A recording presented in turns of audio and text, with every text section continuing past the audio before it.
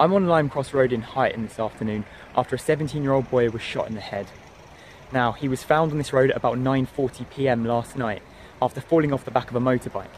He was riding pillion at the time and the driver of the motorbike actually rode off. Police say he is vital to their investigation and it is really important that he comes forward. Now, I've been speaking to a number of people living around this cordon on Lyme Cross Road who've told me there's a bit of a problem with scrambler bikes in this area and say they go whizzing up and down this road all the time.